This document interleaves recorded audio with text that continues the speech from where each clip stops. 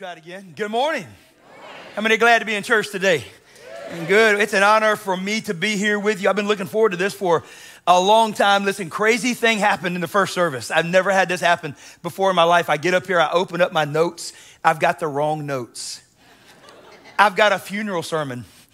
Oh, yeah. I had to break, ask Pastor Chad to come up, comic relief. I run out to my car, get the right notes. You talk about being embarrassed and secure in a brand new way. It was crazy, but I got the right notes for you today, and I believe it's going to be good. Let me just say, first of all, how excited I am to be with you, my wife and Elizabeth and I. It's just an honor to be here. Chad and Danette are just great friends and such dynamic leaders. And I told the first service this because you don't often get to hear, you get to see their leadership in this room, in this space, in this county. But what you don't have the opportunity to see is their leadership around our state and our tribe and our denomination and around the nation. And Chad's voice, Pastor Chad's voice is one that speaks so loud. When he speaks, people listen. He's in leadership in our state. We serve on a council together that kind of oversees this state. And I'm just telling you, you're blessed. And I hope that you recognize the gift that you have in Pastor Chad and Danette. And I hope you regularly let them know that. And then what this church has been doing. Man, I've heard for so many years now about the growth and how you're just taking this city and this county for Jesus and what God's doing around this place. And I'm so proud of you for sharing the word. How many know whenever you get out there and you start talking about it, people start showing up, you know? It's like when you get some ice cream, everybody wants to know where you got it at, right? Whenever you walk out there with joy and peace and happiness and you're overcoming things, people want to know, where'd you get that at? You tell them we came to the Point Church, right? And you want something, you can come, it'll rub off on you too. Jesus will get all over you in this place, all right? And so let's just keep spreading the good news, amen? And if you're not connected, if you're not serving somewhere, you've been here for a while, let me just speak from a pastor's voice. Man, we'd love to have you join the team here at the Point. And those of you who do serve, I'll speak as a pastor again. Thank you for what you do. Couldn't do church without you. It wouldn't be what it is without you. Me and Elizabeth pulled up in the parking lot today, and I saw all those parking attendants out there and all the greeters at the front door. I felt like I'd already been in church before I ever walked in church because they just fired me up for Jesus, amen? And I'll tell you, those are big jobs. They're really big jobs. The people who work the doors, I always tell our folks, I think some of the most important jobs in the whole church. You know why? Because every morning you're holding those doors open for people who've had doors closed on them all week.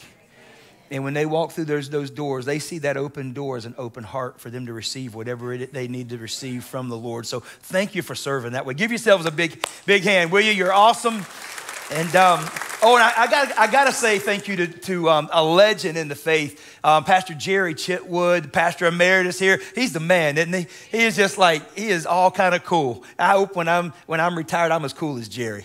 And he's just an awesome. I don't know if he's even here to hear that. Y'all can tell him I said it. Maybe it'll get me somewhere. How many are ready for God's word? All right, we don't have a lot. What time am I supposed to end here? I forgot to. What time do I need to end? 3 this evening. Somebody better bring lunch. Okay, I'll be done. I don't have a whole lot of time. Hey, I started off the early service, told them about these two guys I heard about. They love to play baseball, grew up together, played a lot of ball all their life. They always ask the question, is there going to be baseball when we get to heaven? They had this agreement, whoever dies first, they'll get to heaven. And they'll go ask St. Peter, hey, is there baseball in heaven? One guy dies, he gets to heaven, he asks Peter, is there baseball? Peter says, yeah, good news, there's baseball. So he calls back down, he says to his buddy, hey, good news, there's baseball in heaven. He looked up and he said, that's awesome. I'll see you soon. He said, no, sooner than you think. You're scheduled to pitch on Thursday. He didn't have as much time left as he wanted. I don't have as much time left as I want. So let's get right into God's word. Amen. What I want to talk to you about today, I believe is going to feed your spirit. I believe it's going to leave you better. I think if you allow it to, God's word has the power to change or reset the trajectory of your life. You know, I say it all the time. I don't ever want to miss my destiny. Anybody believe there's something big over your life? Let me ask you this. Anybody believe there's something bigger than where you are right now that God has for your life? I'm going to ask you again because some of you don't believe it. If you don't believe it, you won't see it. Anybody believe there's something bigger over your life than what you're seeing right now? Say yes. Yes. See, here's what I know about you, all of you. I know that God didn't wake you up this morning, breathe his good breath into your fine body just for you to take up space on his good planet. He breathed breath in you today because there's something he wanted you to accomplish with your life that only your life can accomplish. And I want to talk to you about posturing yourself spiritually to be prepared for what God has for you. I mean, no, if you're not properly postured, you'll miss what God has. There's a proper posturing spiritually that we need to be. And I want to talk to you about a guy who was in that spot. Talk to you about a guy named Elisha. Not Elijah with the J, but Elisha, the younger guy with the SH. He was following a guy named Elijah. Elijah was a great prophet. He was bold. He was strong. He was courageous. Did amazing things for God. One of the great pillars of the Old Testament. And Elisha had been watching his life, and he said, I want to be like that. But I don't want to be just like that. I want to be more than that. He said, I don't want just what he's got. I want double what he's got. And he had the faith and the boldness to ask God for what he was believing for. He said, God, I don't want to be like him. I want a double portion of what you've put on him. How many know when you ask God for big things, you get big things? If you believe God for small things, you'll get small things. Elisha, I like him because he had the faith to ask. He had the faith to pray bold prayers and ask God for a bold return on his faith. It's a great picture of the fact that you're always being watched. Elisha was watching Elisha. How many know you're always being watched? The question is always, should you be followed? Elisha was watching a man that he wanted to follow. He wanted to learn from him, but he also wanted to grow beyond him. My dad always told me, son, as high as I go, that's not where you stop. My dad always said, son, my shoulders are your platform. You stand on my shoulders and go higher. My ceiling in life is your platform in life. That's what Elisha saw in Elijah. He said, God, as far as you've taken him, I want to go there and I want to go twice as far. And my hope is that you'll have a faith like that before you leave today. That's my title, a faith like that. When you leave, I hope you'll get in your car and you'll turn to somebody that you're riding with and say, I want a faith like that. If you came solo, you'll look in your rearview mirror and you'll say, you know what, I want a faith like that. Because it's only when we get a faith like that that we get to live like that. So I want to talk to you about Elisha's life and what made it. So let me give you some context. You can go ahead and turn in your Bibles, if you will, to 1 Kings chapter 19. And we're going to camp out right there for the entire message today. But let me just give you the context of where they were. Elisha's an ordinary guy. He's living, actually an adult male, living with his mom and dad, working their farm. He didn't come from like a spiritual heritage or pedigree. He wasn't a monk. He wasn't a priest. His mom, his daddy. Nobody was, held any office in the church. He was an ordinary guy who postured himself in the right place for God to do extraordinary things through his life. He was working the farm. The Bible says, you'll see, he was just plowing. He was plowing the land. It was about the 9th century BC when this takes place. It's about the 9th century, right before Christ. And Israel's in a difficult place. Israel's divided. There's lots of tension in Israel. There's more people actually worshiping the gods of Baal than are worshiping God Jehovah. It was a season that God needed to move, and he needed to find somebody he could move through. And he sees this young guy who had faith in God that he could do great things for God. He was an ordinary guy, but he had extraordinary dreams. He had extraordinary faith. And because an ordinary guy dreamed with extraordinary dreams and he lived with extraordinary faith, God did extraordinary things in his life. He said, God, I want to do twice as much as Elijah. I want to perform twice. And you know what happened? God did through his life? He actually performed more miracles than anybody else in the Bible except for Jesus. Why? Because he had the faith to ask.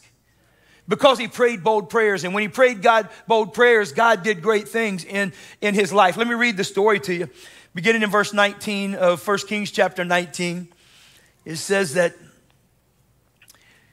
Elijah, the older guy, he went from where he was from there and he found Elisha, who's the son of Shaphat.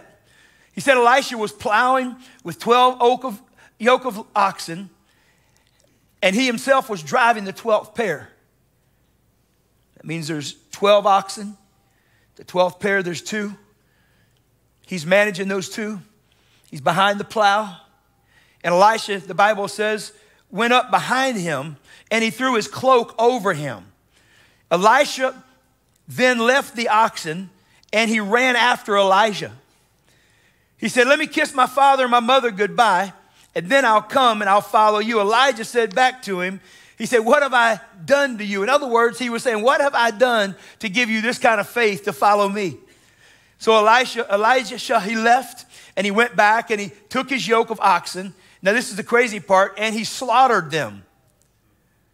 And then the Bible says he burned his plow and all the equipment, and he cooked the meat, and he gave the meat to the people, and they ate it. And then he set out to follow Elijah, and he became Elijah's servant.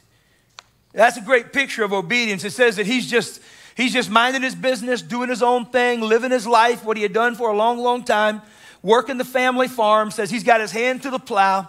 He's got 12 oxen out there working. He's controlling the last two. And he's faithful. He's just faithful. I read a book several years ago by Stephen Furtick. Stephen Furtick wrote a book on Elisha. And he said something in that book that I'd never really thought about before, and that was the power of monotony, how monotony and the same old thing over and over and over again. The monotonous lifestyle of getting up, doing the same thing day after day after day can zap a person of their passion, can rob them of their passion, rob them of their joy, steal their dreams. And begin to think about Elisha. He's faithful doing what he was doing, but he did the same. He spent his whole life on the backside of an ox. How many know the view's not very nice from there?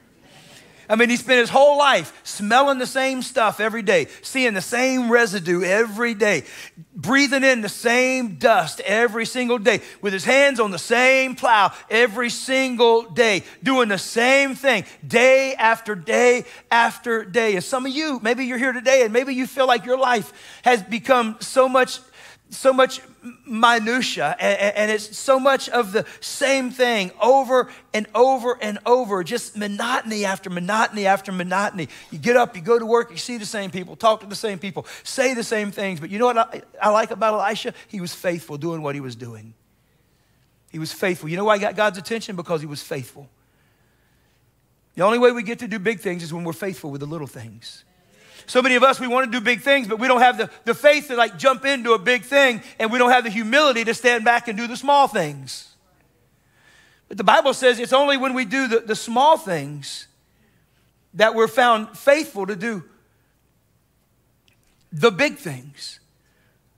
I don't know what it may be for you. Maybe your life, maybe you're a mom and you feel like your whole life is diapers, dishes, and laundry. Diapers, dishes, and laundry. Diapers, dishes, and laundry. Diapers, dishes, and laundry. Diapers, dishes, and more laundry. Come on, moms, you know what I mean? Diapers, dishes, and laundry. How many know it's easy to lose your passion in the middle of all that? Maybe you're out in sales and somebody else is setting all your quotas for you, telling you how much you have to sell and what your quota is for the year. You're pushing the same product, telling the same stories, reading the same lines week after week after week after week, and you feel like it's minutia after minutia, and it's just monotony, and it's hard to get passionate. Maybe you're a student, and maybe you're in school, and maybe you're working your way through school. You're paying your way through school, and you get up, you go to class, you study, you go to work. You go to class, you study, you go to work. You go to class, you study, you go to work. You go to class, you study, and you go to work. You go to class, you study, and you go to work. And it's just the monotony and the same old thing day after day. That's where Elisha was. It was the same thing, pushing the same plow behind the same cows day after day. But here's what we have to recognize. He was faithful. He was faithful in the little things. And his faithfulness in the little things is what got God's attention to push him into some bigger things. First of all, you got to know that the man was faithful. God's looking for faithful people that he can trust, that he can depend on. And I don't know what it might be for you, but the Bible says that God looked down on this man and he said, that's a person I can trust with big things. It was all kind of emotions. It drained him physically and spiritually, and it had to drain him emotionally. But in the midst of it all, he was faithful. And God looked down and saw his faithfulness. And because God saw that he could trust him to be faithful in this, he realized that now I can trust him in that. And then you move on to the next verse, and it says, and Elijah went up to him, and he threw his cloak over him. You're like, well, what does that even mean? Well, his cloak, it represented his coat that was made of fur. And what he was saying symbolically was the thing that has covered me is now going to cover you. The mantle that was on me is now going to be on you. That thing that I was under now is over you. He says, I'm going to be your mentor. I'm going to be your teacher. I'm going to be your leader. You'll be my student. You'll follow me. I'm going to show you the things that God has for you. And then God's going to do great things through you. That's what it meant when he took that coat and he just threw it over Elisha. It's a powerful picture of symbolism. But in this whole story, that's the context. Now let me give you two principles. Two principles that we learn that are so important if you want to live with a faith like that. And the first one we see is this principle, this idea that I don't have to fully understand to quickly obey.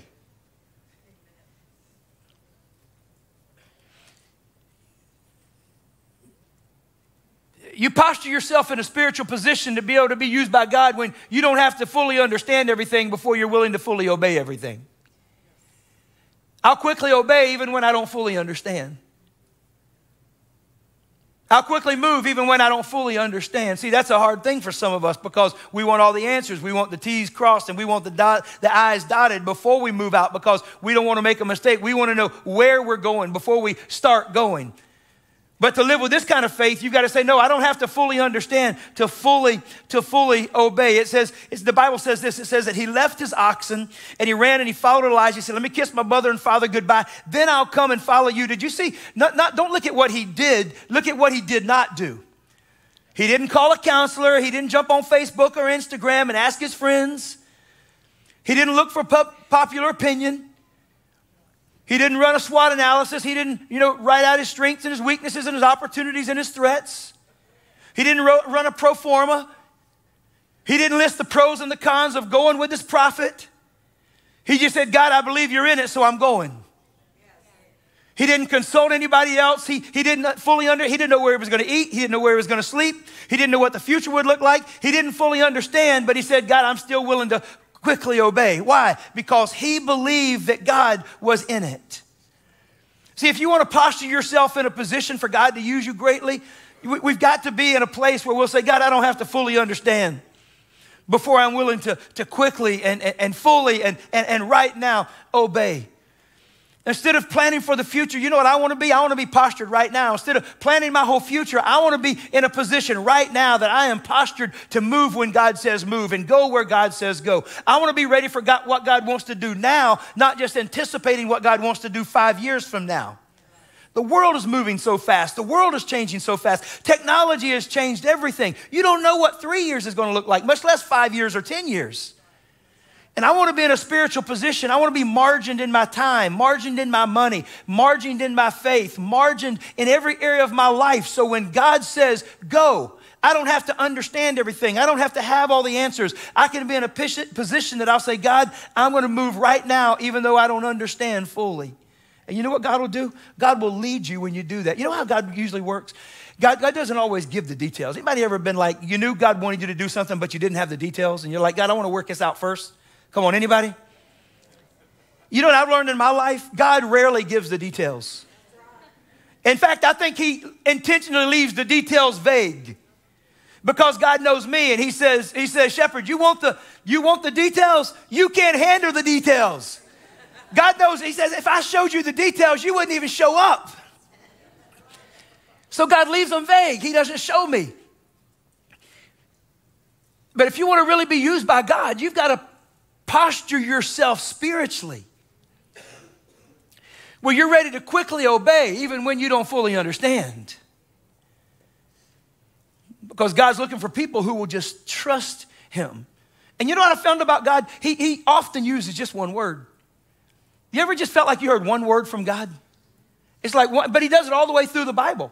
When you think about Moses.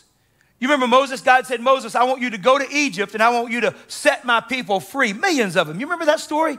What did God say? He didn't give him a game plan. He didn't give him instructions. He just gave him one word. He said, go. You remember Abraham, the father of our faith? He said to Abraham, I want you to leave the land that you're in, the land that you know, and I want you to go to another land, go to a land that I will show you.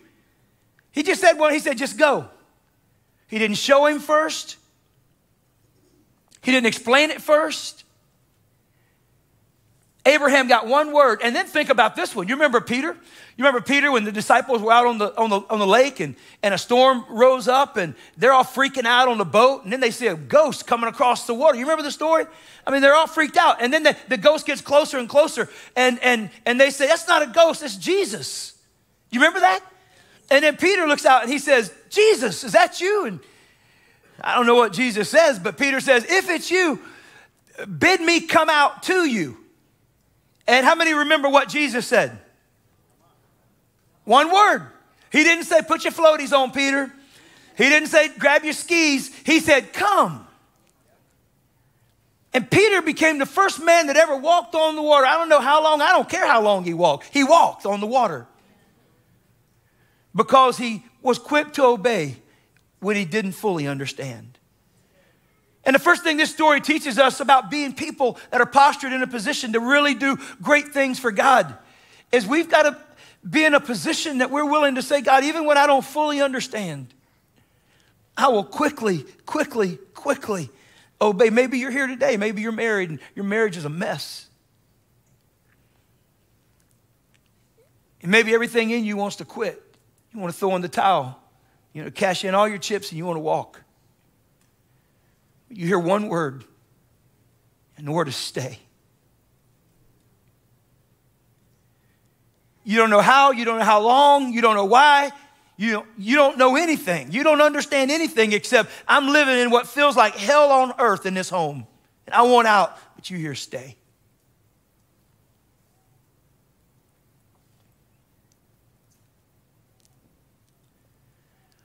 Maybe you're here and maybe you've gotten a bad report from a doctor. And you don't understand it. You don't understand how it happened, why it happened. You don't understand when it happened. You don't understand what you're going to have to do to get past this illness. But you just in the midst of all the pain, you hear one word. You hear trust.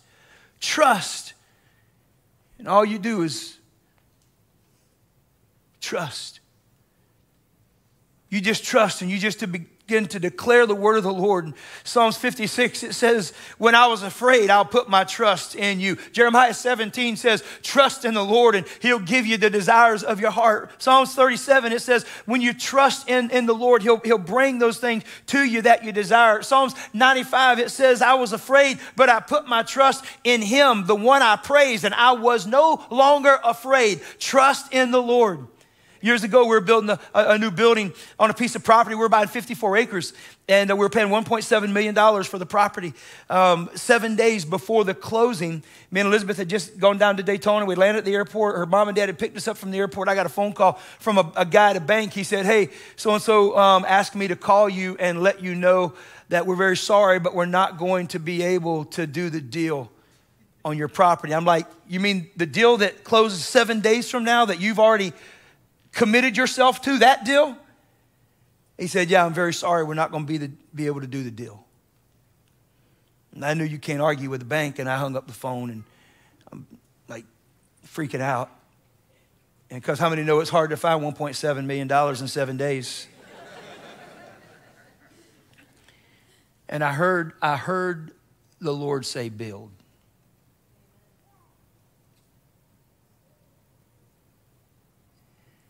And Elizabeth can tell you, I got a peace in my heart. We enjoyed those few days with her parents. I got a peace in my heart. It was already Friday. What are you going to do on Saturday and Sunday? I got back, and you know what happened on Monday? On Monday, they were asking me, how's it going to happen? How's it going to happen? I don't know how's it going to happen. A banker called me. I didn't even call a banker. A banker called me and said, hey, I hear y'all need some money. I said, oh boy, do we need some money. And he said, we'd like to give it to you. I said, it's $1.7 million. He said, yeah, we'd like to give it to you. We closed on that property. We've never left that bank. That bank has given us better deals than any other bank in America has given anybody I know in America because God brought it to pass. You know why? Because we operated on one word. Maybe you're here today and maybe you've got a dream that God's put on the inside of you. Maybe it's to start a business. Maybe it's to do something different than you're doing now. Maybe Maybe it's to write a book. Maybe it's to write a song. Maybe it's to start a ministry. And your heart, your mind is flooded with all the questions. Why, how, who, when? And the word you hear from the Lord is start. Just start.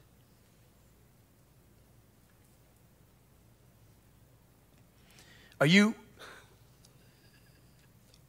spiritually postured in a place that you can quickly obey even when you don't fully understand? Because you see, that's when you begin to see the miraculous. Let me tell you this. Our obedience always precedes his miraculous. You can read the Bible through and through, and you know what you'll never find? You'll never find God's miraculous without somebody else's obedience first. Because our obedience always, always, always precedes God's miraculous. Are you postured in a place spiritually that you can act quickly, even when you don't understand fully? Because I don't know about you, but I want a faith like that. Maybe you've been kicking the tires at church for a long time, but you've never really committed, and you just, maybe you bounce from church to church, or maybe you're in and you're out, and you've never really said, you know what, it feels like home, I'm going to make it home. Maybe the word that you hear from the Lord today is commit. Commit yourself to the house of the Lord. I don't know what it is for you, but I know often in my life and what I read in Scripture is that God often reveals his will to us with just one word.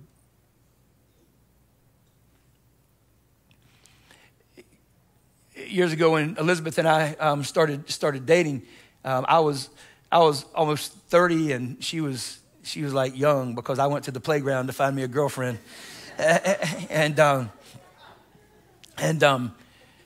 she was from one track in life, and her track was jet set corporate track, and mine was like ministry, and she was from the north, I was from the south, and we were Protestant, she was Catholic, and just everything about our stories was like, this isn't going to work out. This just shouldn't work. But just a short time in, like weeks, maybe a month or two into her and I dating each other. She dated some guys and I dated some girls, and but I just heard like she's the one. And I was hoping it was God, because she was smoking hot, and I was like, God, let that be you. And our relationship grew. But about a year in, I was a student pastor, and she was traveling all the time, and we had a big group and very, very busy.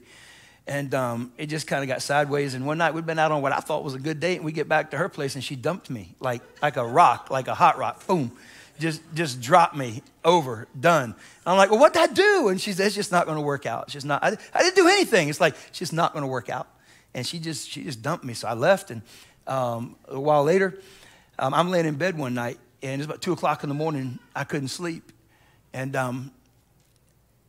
I heard the Lord say, go.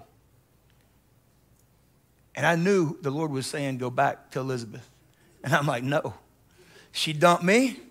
I didn't dump her. I ain't begging no girl to hang out with me. There's a lot of fish in the ocean. I ain't doing it. And I'm not going. And besides, what am I going to say? Please, please, please don't dump me. Listen, I love you. That ain't happening, I'm not doing that. And I didn't know what to say. I'm not going. Well, I'm grateful that I laid there, wrestled with God for a while longer. But I'm so grateful. Listen, I'm so grateful that, and listen, I mess up a lot. And there's a lot of stories of my mistakes and failures I could tell you about, but I'm going to tell you about this one that wasn't. I'm so glad that night there was a faith like that on the inside of me. I'm grateful that night there was something in me that night that had the power to kick my ego in the gut. It had the power to smash my pride and get me up out of bed and be obedient, put my clothes on, and start driving to her house, because I didn't know what to say. This Catholic girl, I always told her, you're a bad Catholic. You dating the priest. And now I tell her she's sleeping with him. She's even a worse Catholic. That's not good. That's too much information. I'm sorry. But when the Lord started speaking to me about what to say? On the drive.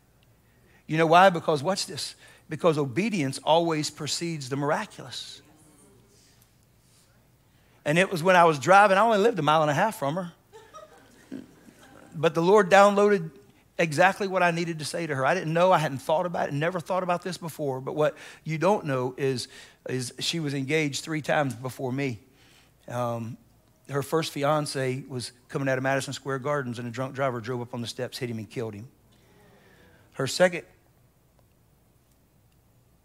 fiance cheated on her.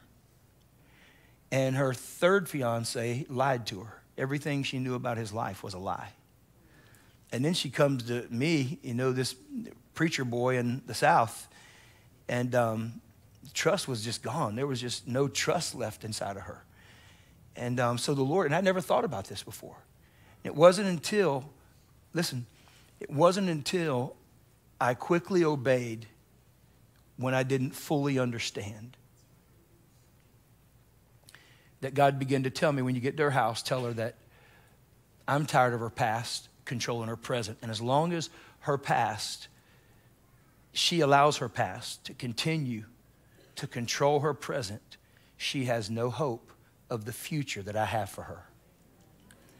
And it was at that moment that she dropped to her knees and begged me to spend the rest of my life with her.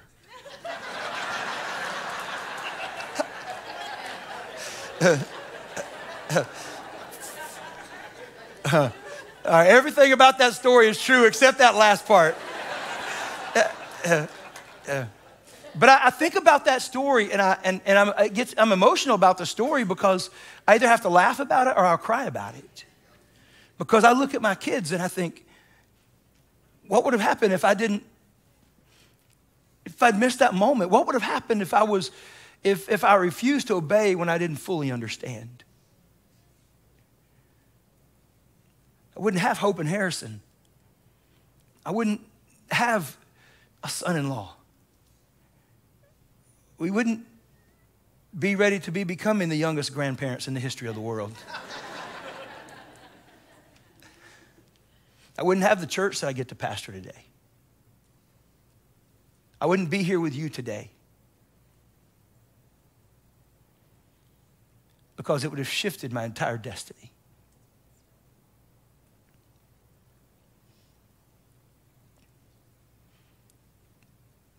Is it possible that maybe you've missed part of your destiny? Because you've not been quick to obey when you didn't fully understand?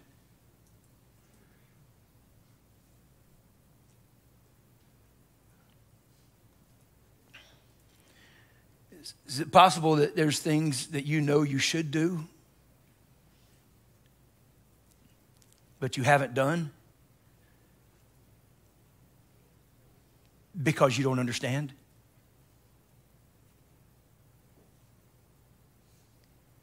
Has the fear of uncertainty or fear of the unknown robbed you of the opportunity that God's placed in front of you?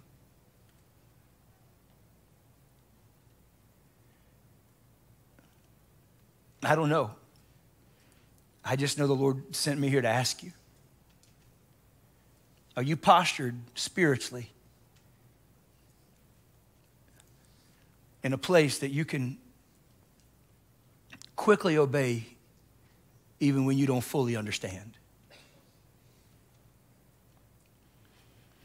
Because you have to, ask the question, what are we teaching our kids?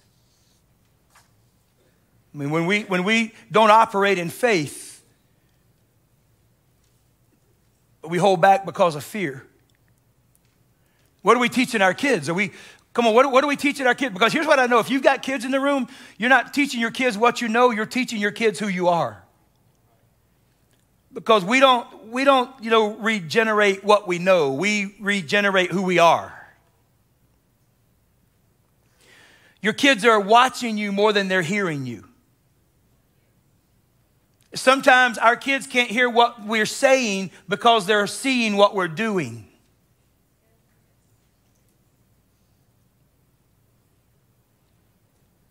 What are our kids seeing in our posture of faith? Are our kids seeing us act in faith, operate in faith, live in faith, that gives them the potential and the power to rise up in faith and trust God for big things in their life?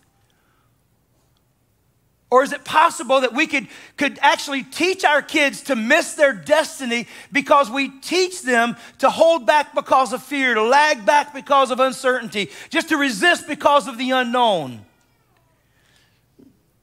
Listen, my dad always told me, and I've lived by this my whole life, I'd rather get it wrong trying to get it right than never get it right because of living with the fear of getting it wrong.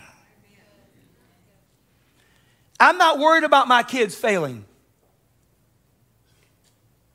Let them fail. I hope they fail a lot, because you know what? As long as they're failing, at least it means they're trying.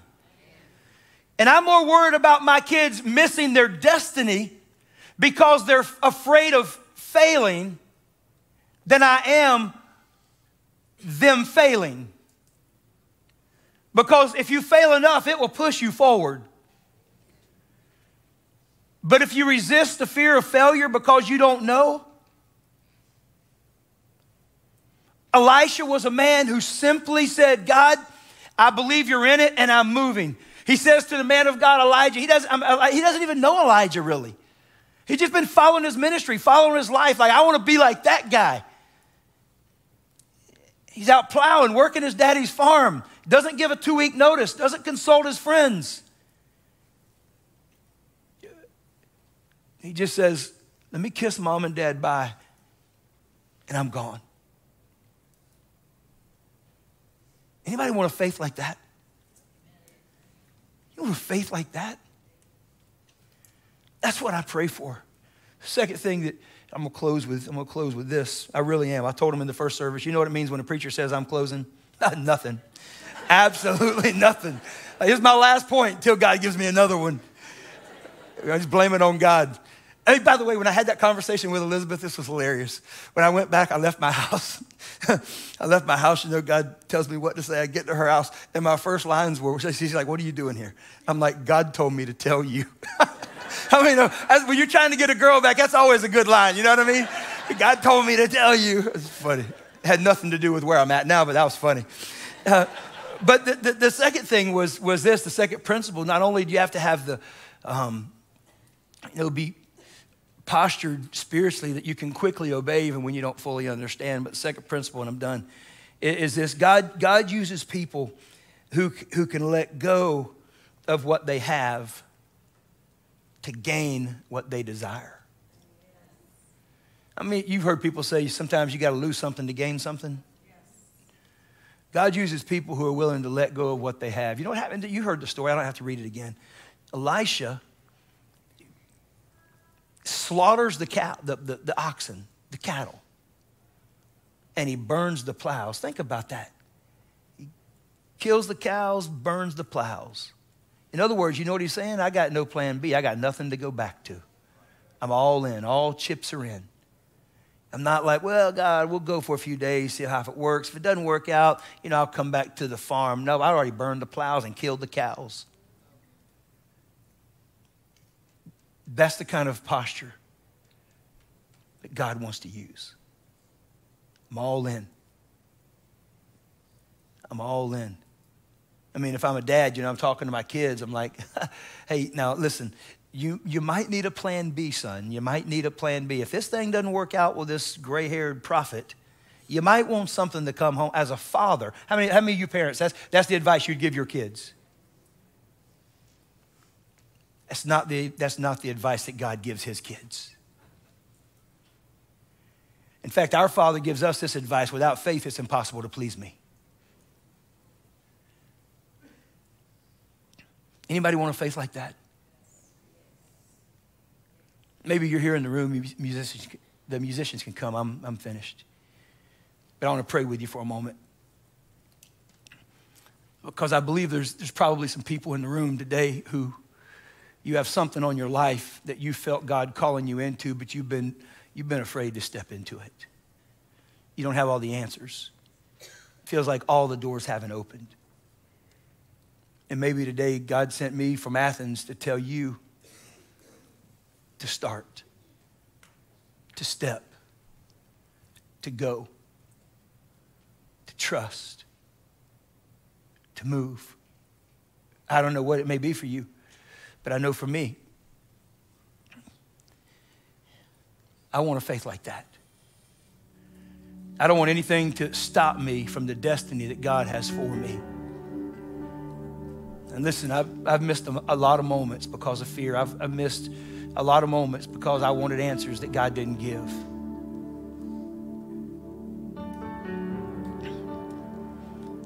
But I don't want you to miss another moment.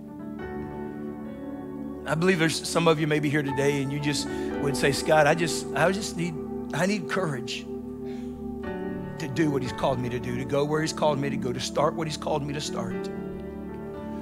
Others of you are here and maybe there's a dream in your heart and you just need a word from God. Maybe you need to hear go. Maybe you need to hear start. Maybe your prayer needs to be, God, give me ears to hear you. Through all the white noise, give me ears to hear you. I don't know about you, but I want to pray for you. If everyone would stand, and this is my invitation. If you believe there's something bigger for your life than where you are right now, and you want to be postured spiritually to move when God says move, to go where God says go, you want the courage to act in faith and not lean back on fear. If that's you, I'm going to ask you to step out of your seat and come join me in the altar, not because there's anything mystical or magical about this place, but I just believe if you can't step out in here, you're going to have a hard time stepping out there. And this may be somebody's first step to a new future, to a new legacy, to a new opportunity. And I'd love to pray with you.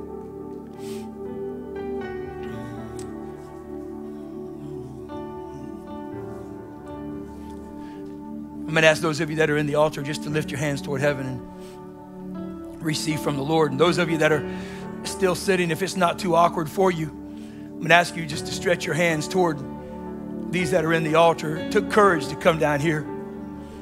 Now I want us to pray for them. I want you to pray that God would give them ears to see, to hear, and eyes to see. Pray that God would increase their courage. Pray that the step they took to this altar is the first step of their obedience in God's purpose and call on their life. There's new businesses that are going to start in this altar. There's new opportunities. There's new ministries that are going to start. There's relationships that are going to be healed. There's forgiveness that's going to be generated. There's books that's going to be written. There's promotions that are going to happen because somebody moved.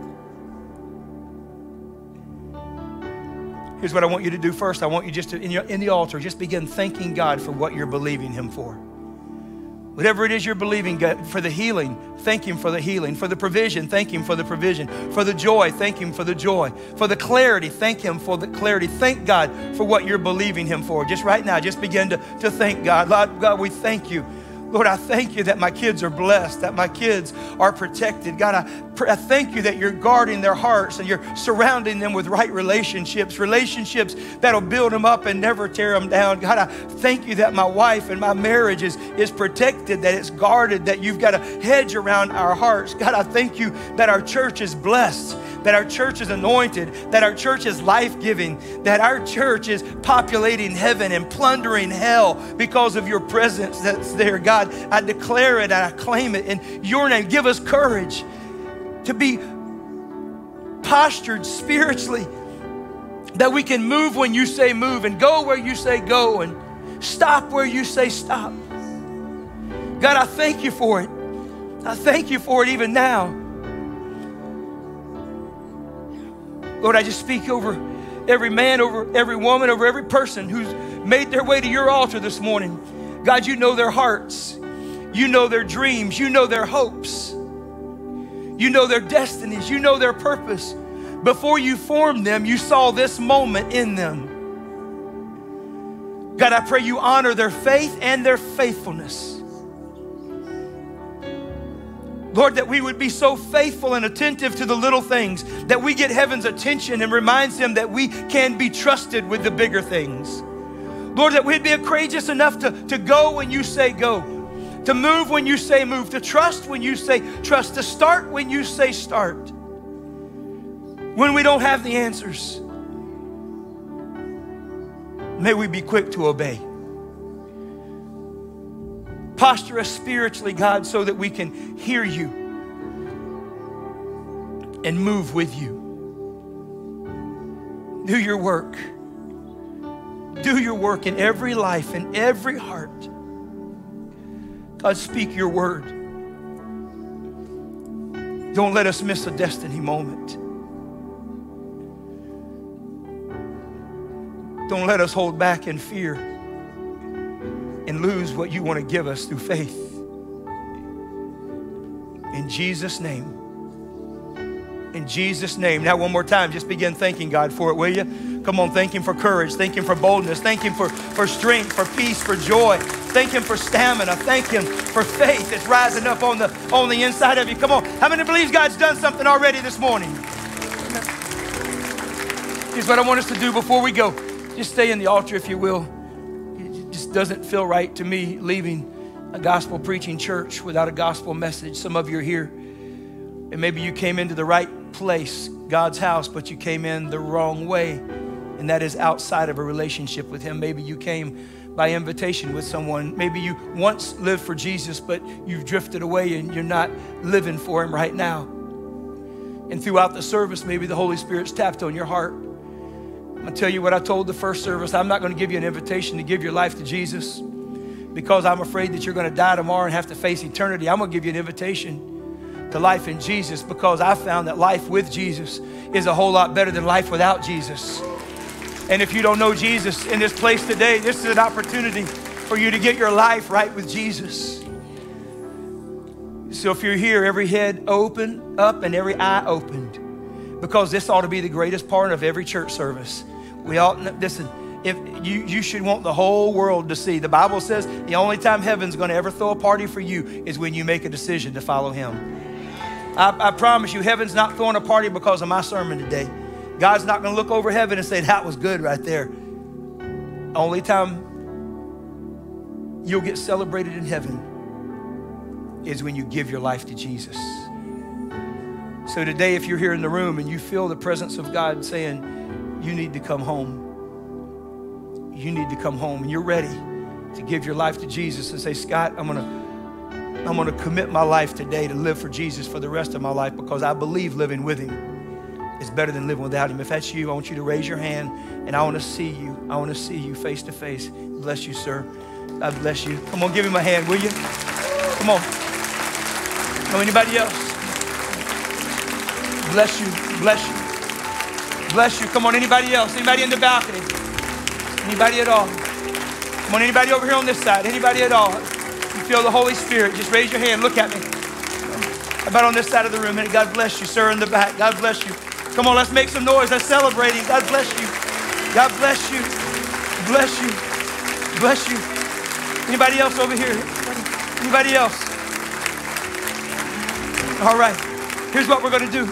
Here's what we're going to do. We're going to close. We're going to pray this prayer. I want everybody in the room, if you know Jesus, let's pray this prayer with our new family, can we? You pray this prayer. The Bible says you'll be as saved as anybody in this room. Your first day is as good as my best day. Because we're all in Jesus, and old things pass away and all things become new. Amen? Come on, you ready? If you raise your hand, pray it. We're going to all pray it with you. Say it with me. Lord Jesus, thank you for your grace that covers my deepest sin. Thank you for your love that loves me on my worst days. Thank you that you see the best in me when I don't see it in myself. Thank you for the cross. Today I believe you died, you rose again so that I could have life in you. Forgive me, give me a new start, a fresh beginning, and I'll live for you for the rest of my life. Empower me by the Holy Spirit. In your name I pray. Amen, amen, and amen. Come on, let's sing together. Thank you guys so much for joining us today. We hope that the message was a blessing to you and an encouragement to you. If it was, we'd just like to take a few more seconds of your time and ask you to do a few things.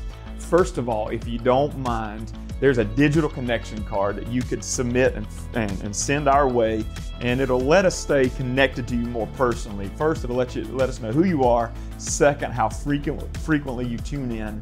And also, there's a place for prayer requests, and we would love to partner with you and pray about what's going on in your life.